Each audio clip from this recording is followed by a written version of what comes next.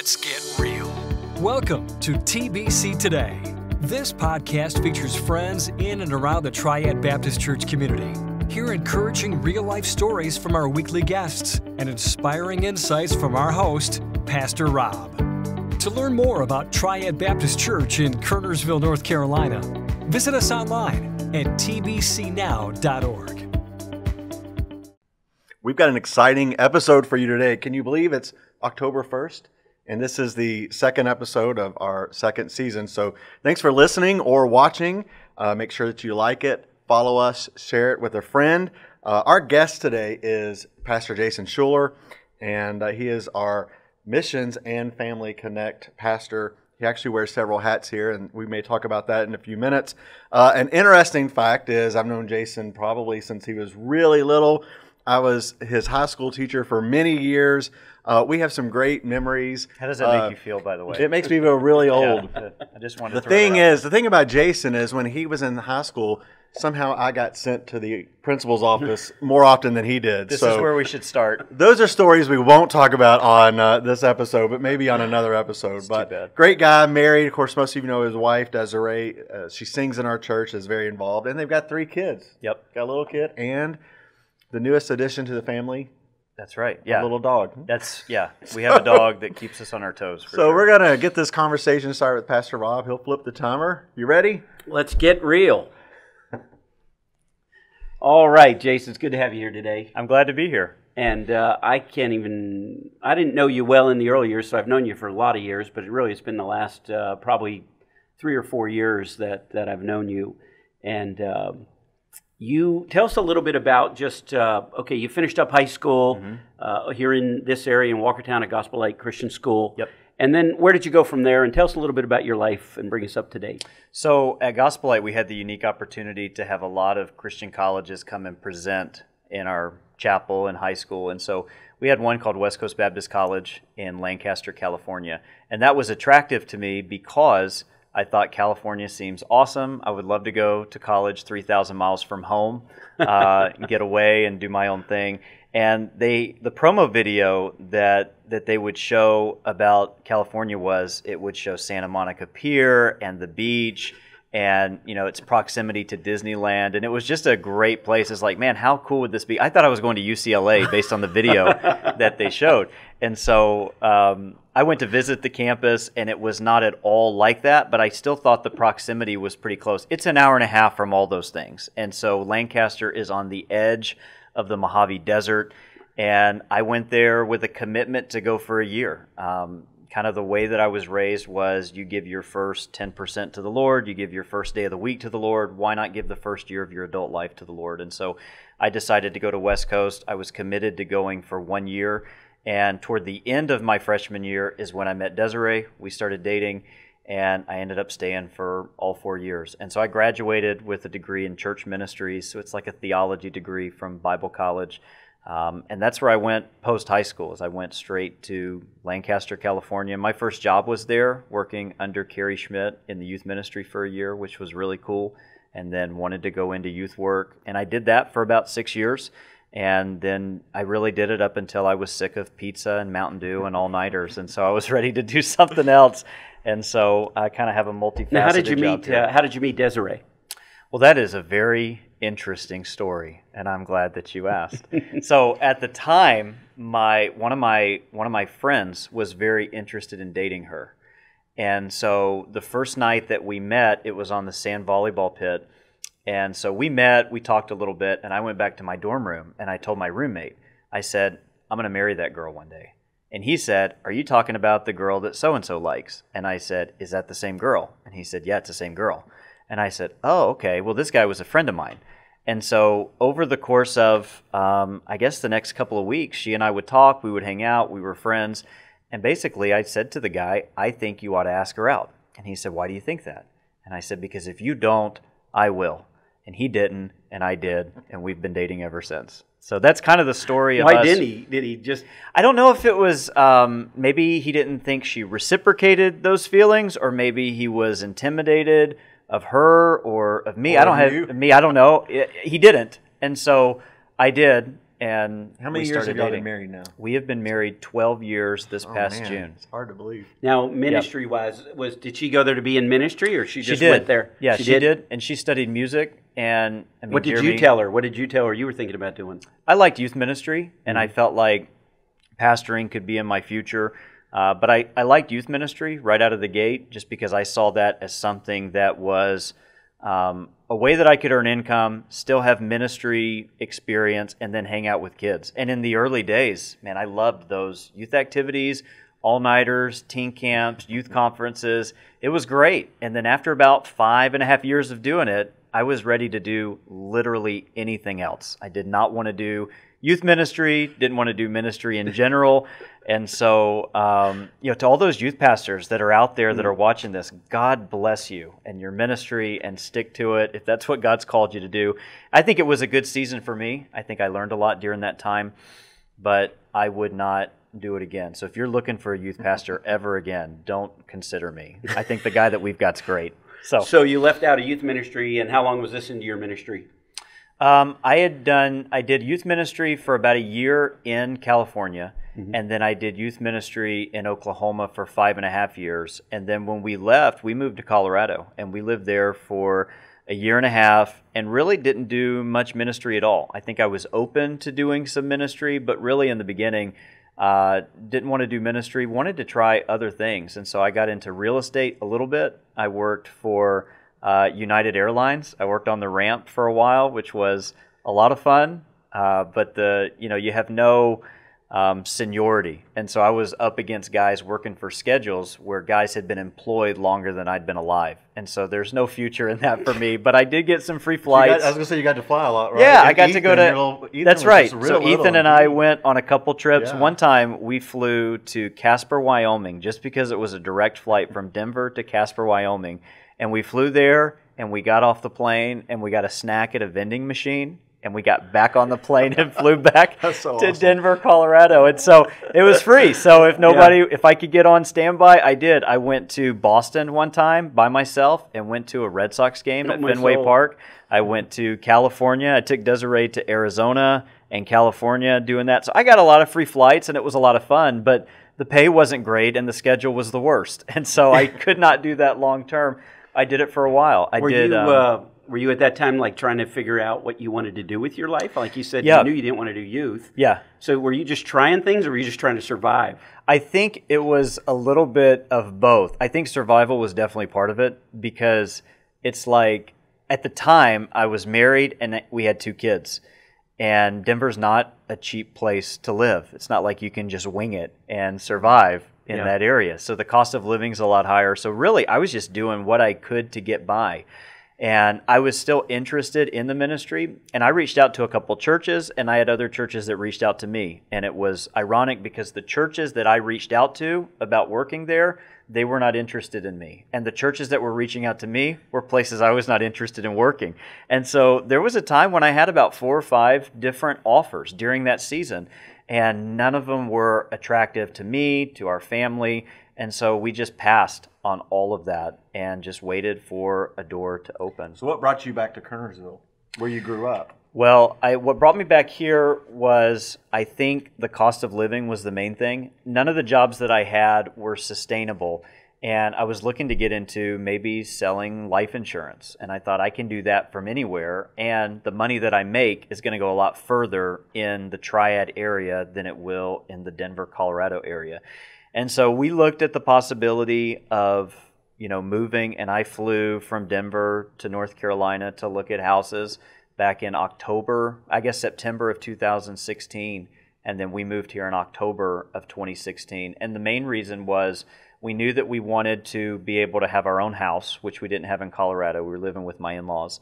And we knew we wanted to be able to have our own house, do our own things, and the money would go a lot further in North Carolina. And we wanted to be close to family. So we lived with Desiree's family for about a year and a half, and then we moved here to be closer to mine so that the money could go a little bit further.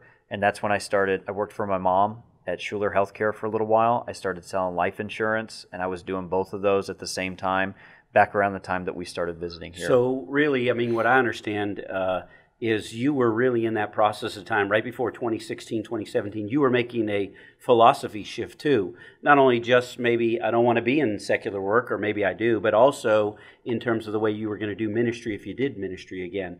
Tell me a little bit about that. Like, what was going on in your mind? You had to be in this battle in your head about who am I? How do I want to minister? Tell me some of that. Yeah, I would say it was definitely a little bit of an identity crisis for me, because I got saved when I was a teenager. I started preaching when I was a teenager. I went to Bible college and was preaching there, and then I went straight into ministry. So my adult life, really, I think I preached my first sermon when I was 14 or 15, and that's what I did up until I was 27 years old. And at 27, it's like, I don't want to do this anymore. I don't want to be a part of the church that I was a part of. I don't want to go as hard as I've gone. I don't want the burnout to be an issue. I don't want family to be taking a back seat to the ministry. And so I stepped away from all of it. And there were times during that process where I thought, okay, if I'm not a preacher, who am I? If I'm not a pastor or youth pastor, who am I? And I started trying to just reevaluate who I was as a Christian, as a husband, and as a father before I ever looked at the pastoral thing. And I think, sometimes we get involved in ministry and we're just headlong, full speed ahead, full throttle. And it's easy to forsake the ministry that you have at home with your spouse, with your kids. And I think that's something I was guilty of doing. And so after 5.5 years in youth pastor and the year before that in California, it was like, I've done this 6.5 years and I've preached, for the last decade or more of my life. Is this what I want to do? I don't want to preach and do ministry at the same time that I feel like I'm forsaking my first ministry, which is at home. And so really during that time, it was a paradigm shift for me where I began to focus on my relationship with my wife, my relationship with my kids, and ultimately my relationship with the Lord. And I feel like it's easy for that to get put in the back seat when we're so focused and driven. I was an ambitious person and still am, and I say yes to probably more than I should. And so because of that, something has to be a no. And oftentimes it was my family that took a back seat. And now I think it's been a paradigm shift for me where that is priority to me as opposed to ministry. And that's good. I like that. I like that. How, who am I? I'm not just a preacher. I'm not just trained to do that. But, I am a husband. I am a dad. And how's that going to fit into my life? You also made a philosophical shift with us. Like, we were a little less conservative or maybe more liberal. I don't know how you'd say it. But you could use either way. I mean, it's all in what you want to say, but I could see. So what day did you wake up and you said, I'm open to that? Like, I'm going to go in that direction. Is there something that triggered in you that said, hey, I think I'm going to move this way and not that way anymore? Yeah, I don't know if there was a particular day when that actually clicked with me. I think it was a process over about 1.5 years from leaving the ministry we were in to not doing ministry at all. And so I have a preaching log, which a lot of preachers will do, on where they were, what they preached, title, text, all that. And so in the 5.5 years that I was doing youth ministry, I was preaching every Sunday morning, some Sunday nights, every Wednesday night, a couple times on Saturdays, and then every time our pastor was gone, I would have a preaching responsibility. So I was clocking, 80 to 100 preaching opportunities a year when I was 23, 24, 25. And so, if I were to look back on my logs, it would be like, 75, 83, 112, 4, in 2015. And it's like, so it was a total shift for me. And I just realized that if this is what the ministry is, I don't want any part of it.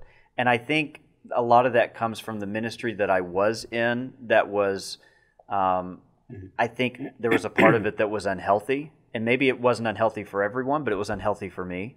And when I stepped away from that entirely, I thought, okay, let's strip all the tradition away. Let's strip all the nuances away. Let's go back to the basics of what does the Bible say? What have I actually been called to do? And I think when you strip away all of the periphery things and you go back to the heart of what the gospel is and what you're required to do as a believer, you kind of lose those nuances and traditions. And so I think for me, once over a period of about 1.5 years, all of that was stripped away and it was like, okay, I do think I'm in a healthy place. I do think I'm ready to get back in ministry. What does ministry look like to me?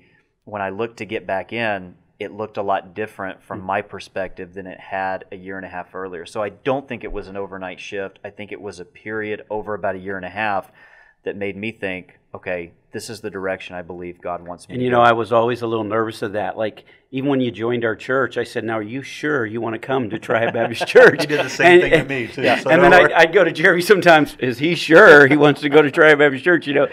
And really, I couldn't get in my mind, because when I looked at somebody like one of your brothers or something, I was like, well, your brother could easily do that. I could see your brother just jumping ship. It was just an easy step for him.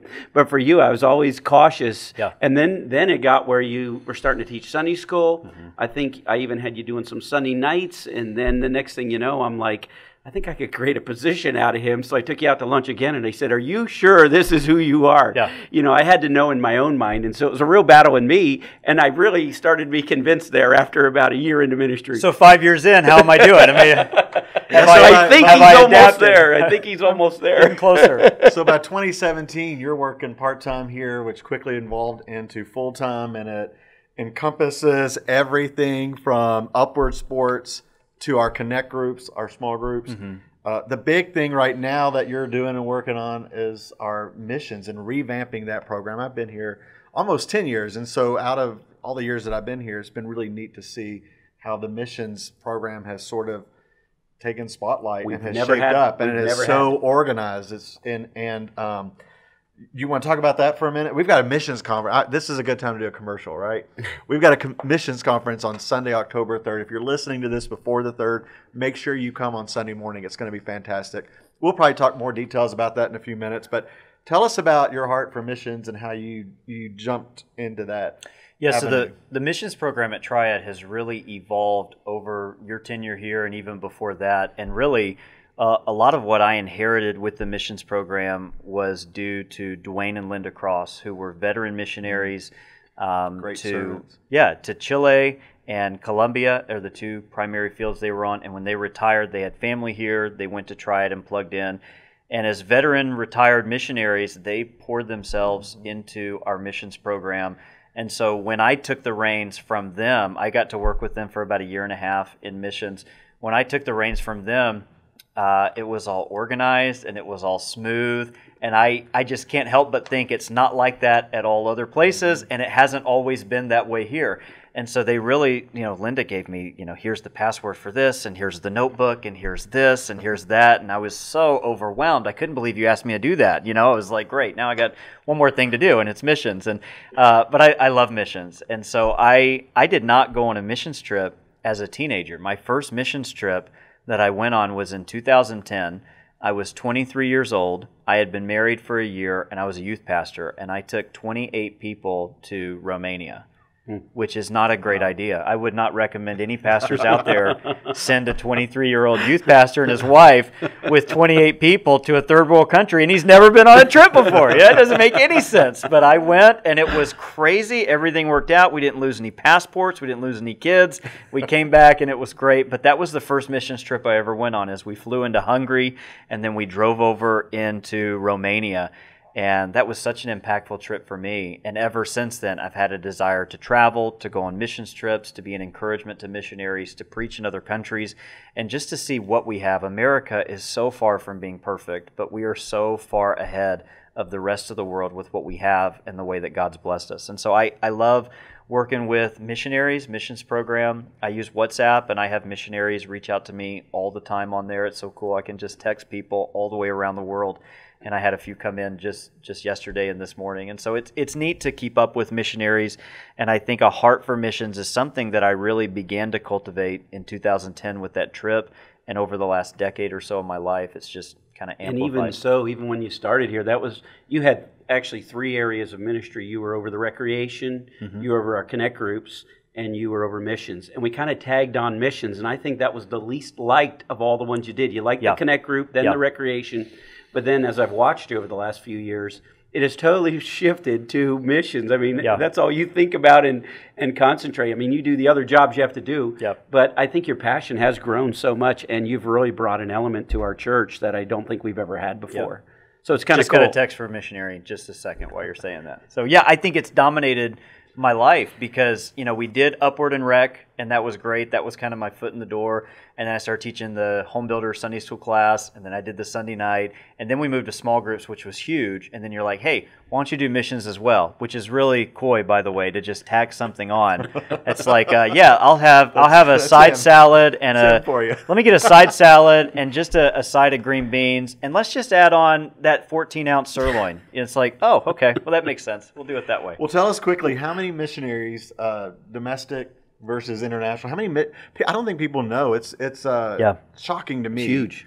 To know how many missionaries and how much money we're putting into. Well, by the time this episode airs, you will see our new missions hallway, which is going to be really good exciting for people to be able to see the countries that we have missionaries and who those missionaries actually are. But really, it constantly changes. We have missionaries that'll retire.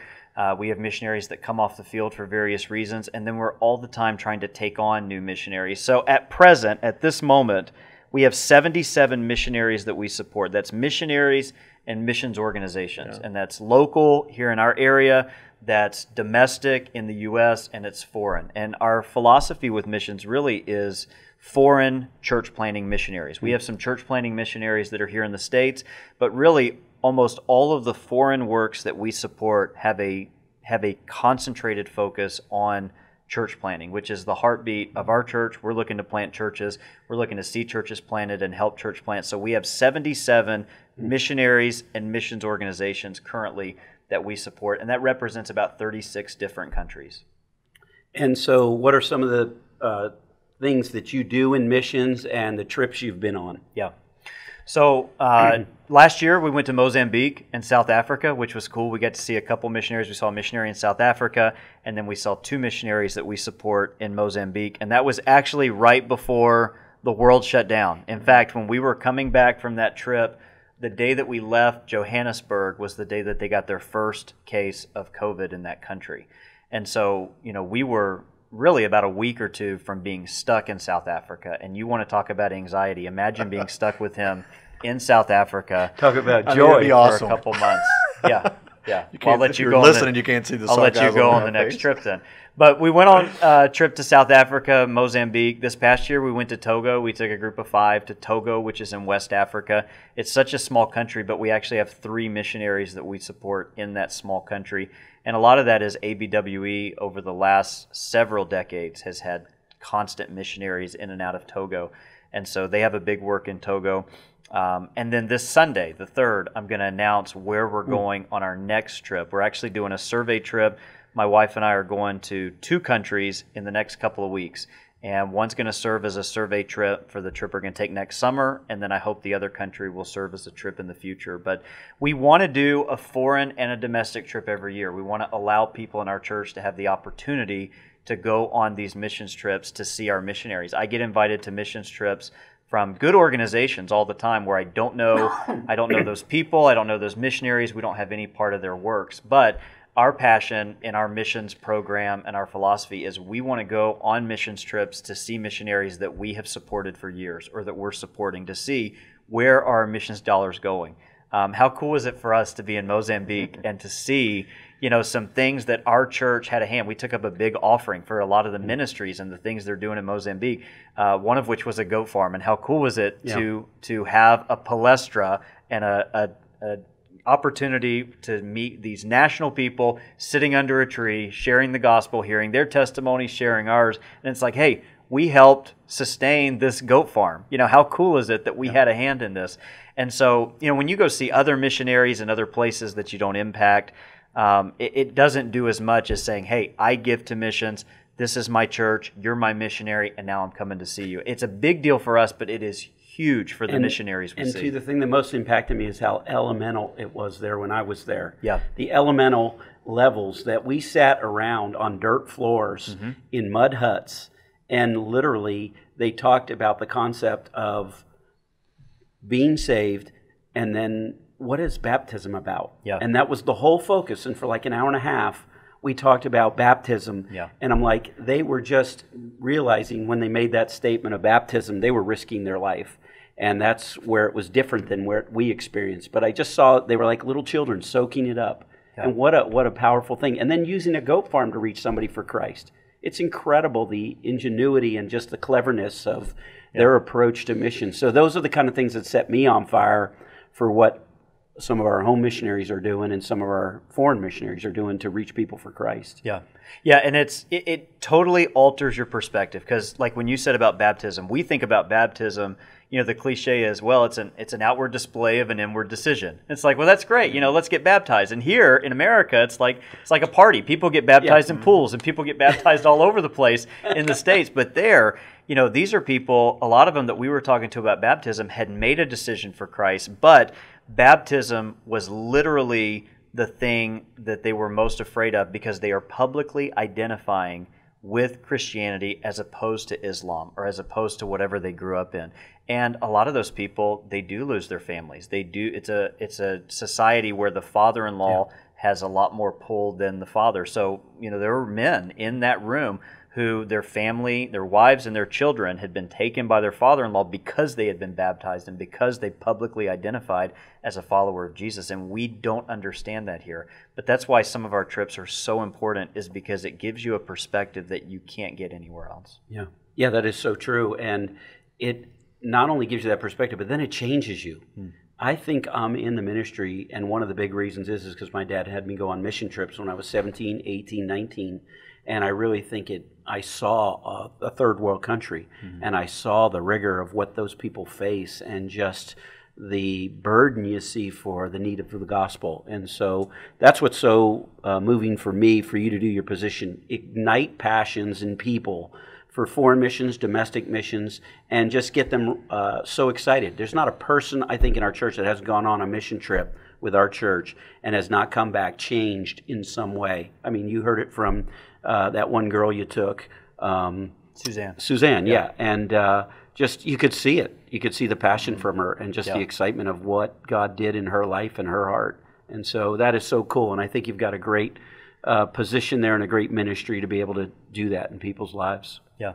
Yeah, and there's a lot of people that work with us. We have a missions committee meeting. Right now we're meeting monthly. And so we've got about 8 to 10 people who serve on our missions committee. And really what they do is we meet, we talk about missionaries, we pray for missionaries. I share a missions devotional from a missionary, in years past that we can learn something from. We actually started something new this year where in our meeting we do a Zoom call with a missionary live on their field. So we talked to Daryl Burnett as a committee this past week, but we've got several we've done that with, and we'll talk to them live just for about 10 or 15 minutes. They'll give us an update. What ways can we specifically pray for you? And it's an encouragement to the missionary to know, hey, here's some random group of people that I've never met that are meeting on a Sunday afternoon, and they want to talk to me and they want to pray for me.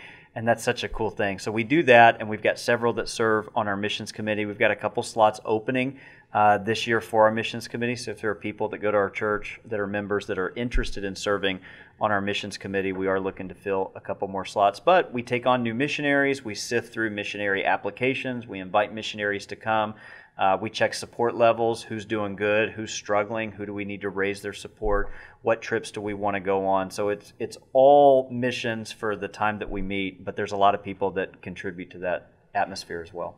Well, listen, Jason, we're running out of time here, but is there anything you would like to say or cover before we do close out as far as missions or anything else? Because you've emphasized quite a few things, but is there anything else you want to cover or say to us? I think one way that people listening can get involved, even if you don't go to our church, you can pray for missionaries and you can give to missions and you can go on a trip. And especially for people that are a part of our local congregation, that's what I would tell you to do. You can serve missionaries like by coming to a missions emphasis like we're having this Sunday. That's going to be huge for people just to get a perspective from different missionaries. One of the things we're doing this year in our missions emphasis is Paul Davis, the president of ABWE, is going to be with us speaking in both services. All of our Sunday school classes are going to have a missionary, and we're inviting missionaries, some that are foreign that serve all around the world, some that are local, and then some that are right in our backyard. For instance, the Winston-Salem Rescue Mission, a representative from Love Life, a representative from Salem Pregnancy. All of those are going to be with us because we support all those ministries. They're going to be with us in addition to other ministries serving. And so one thing you can do is just show up. You can pray for missionaries, you can give to missions, you could serve, and then consider going on a trip, because that's really, like you said, that's how the perspective changes, is when you go on a trip and you see something you've never seen before. I think that's very cool, too, that we support missionaries in our own community. So, some churches are more all international or all community, but we do both, and I love that. That's one of the things that I love. I just want to go back 26 or 27 years with you when you first came to Triad as the pastor. How has your heart for missions evolved, and how has the missions program evolved over the past 26 or 27? Have you seen an increase in giving and prayer? And Oh, yeah. I think there's, I can't even tell you the hundreds of thousands of dollars that has now been given to missions. But when I had a vision for it in right around 2000, I remember thinking one of my goals in the next 10 years is going to be get a full-time guy who is going to promote missions. And that was, I never saw it being Jason, but that really was my passion, is to really see that. So in the beginning, we were just doing support, but now we're doing support in a whole different way. We're not just giving money. We got sidewalk counselors working with Salem Pregnancy, and we got ladies out in the field preventing or trying to draw women to not have an abortion, and it's effective. And they're texting me, one child saved today. Wow. And awesome. Just the impact of seeing women come to Jesus Christ then too. And so those are the kind of things in a local way, but in a larger way, I think we've created a passion for missions in a way that I'm very proud of. Yeah. And the money is just a small piece of it. Yeah. It's the changed lives that I think has been the most impactful to me as a pastor. Wow. It's incredible. He mentioned, like Love Life, and Jason mentioned Crisis Control. We do donations here every Sunday for Crisis Control. There's a lot of ways that if you don't want to go on a missions trip, or you don't want to be on the committee, that you could just support, give, serve. All of that's found on our website, tbcnow.org. I would encourage you to check out the webpage on missions. I would encourage you to check out our outreach ministry pages on our website. And then I would encourage you to check out our connector hallway, which we've just revamped for missions. Jason mentioned that. And we've got a lot of information out there. And I think it's pretty phenomenal to be able to see, just to visually see what we're doing and what we're supporting here at the church. So I think that's pretty incredible. It's great. Okay, well, why don't you close us out, Jeremy? All right. Well, it's been a great episode. Jason, thanks for being with us. I'm sure we'll have him back to talk about some of the other roles that he does here and more of his story. Maybe we could do some funny stories sometime.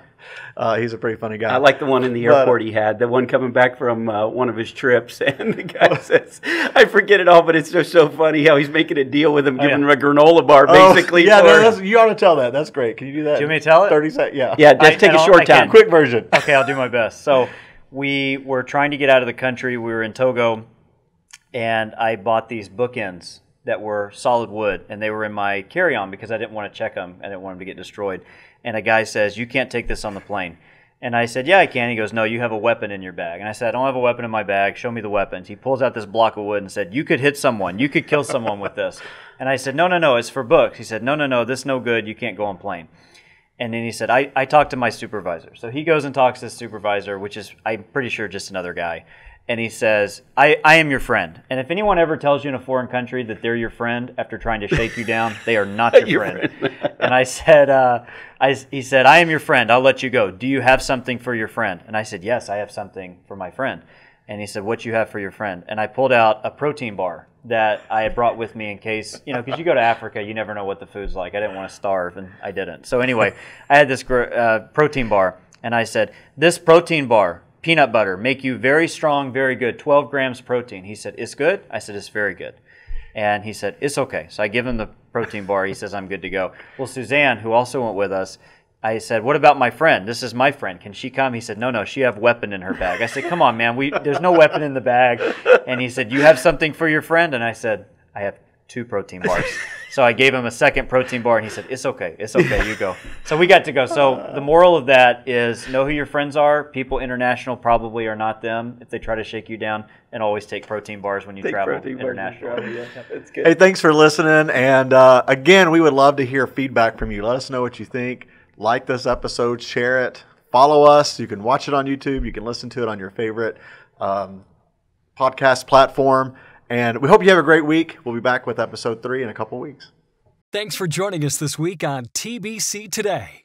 We want to connect with you, so make sure to visit our website, tbcnow.org, and subscribe, rate, and review the show in iTunes, Spotify, or Amazon Music.